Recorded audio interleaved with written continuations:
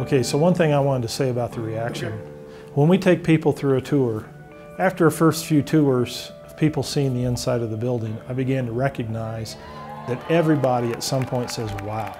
Every time they turn a corner, it's wow. And you could see them saying wow, you could hear them saying wow. And he said, I don't know what else to say. And I said, you know, it's interesting you say that because we always were committed to the wow factor.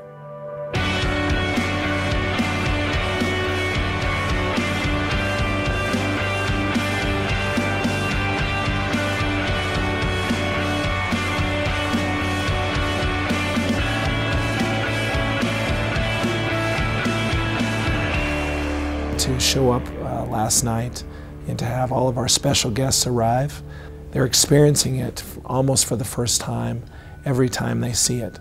They see a new detail or they find a new special spot in the building that they hadn't seen before. And so that's what we want. We want people to come in and we want people to wander around and look up and interact with the exhibits and the digital technology. And we want people to feel at home.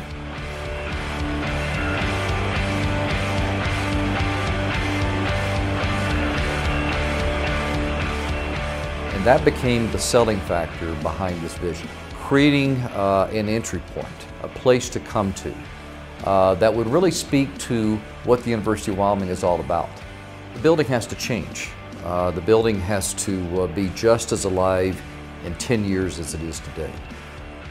The stories are endless, and the history had to be delved into.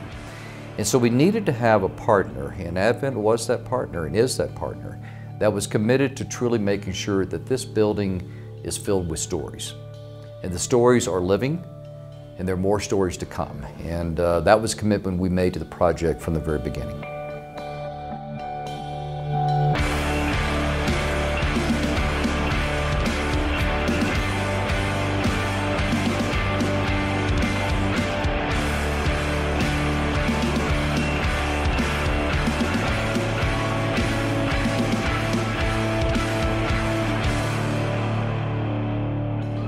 I want you to come here to visit.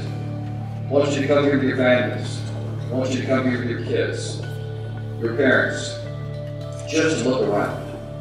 Because you're welcome. This is your building. This is the gateway to the University of Wyoming.